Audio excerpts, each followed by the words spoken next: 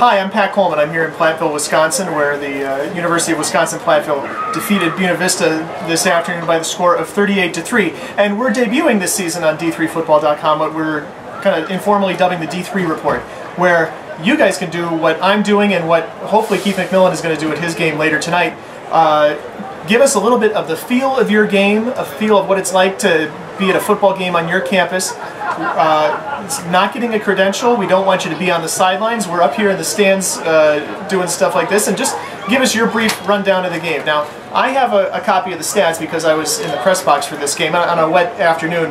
That's certainly the place I would prefer to be. But I would say for you guys, 9 times out of 10, you could probably get quick stats off of your phone, off your mobile device, and get a quick game wrap-up to us that way. We're looking for about 2 to 2.5 minutes at the most. We're not looking for you to interview anybody. We're not looking for you to ask anybody for access to the field or the sidelines, to a player or to a coach. Just give us your take on the game. Tell us what it's like to be at a football game on your campus, and most importantly, tell us what happened this particular afternoon. And on this afternoon, here in Platteville, it was almost Platteville, all Platteville from the get-go. Buena Vista rotated a pair of quarterbacks and struggled to 12 of 30 passing.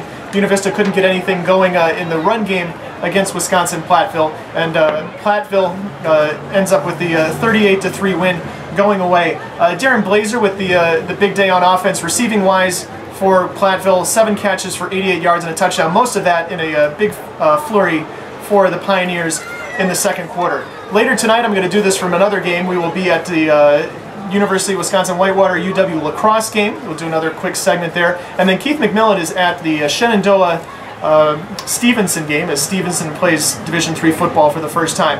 Now, your D3 reports are going to be more about the game, and mine was more about telling you what to do and how to do it.